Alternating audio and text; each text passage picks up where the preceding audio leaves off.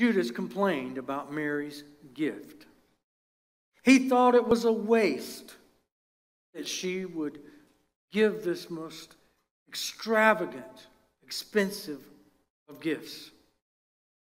But it didn't deter Mary at all.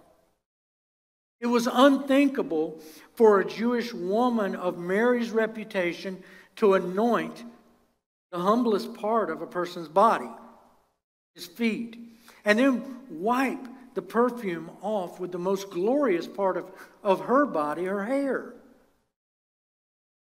Mary never thought of that. She was too engrossed in her love for the Lord and her desire to give Him the very best she had. Perhaps many of us are too self-conscious about showing our love for Christ.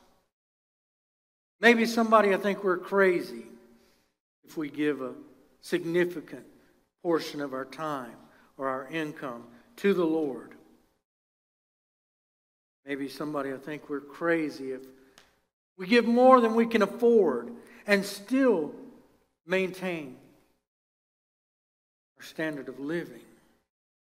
Maybe someone will think we're crazy if we start living more simply so that we can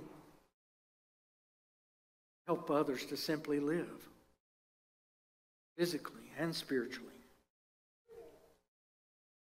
Mary wasn't concerned with what Judas thought or what anyone else thought.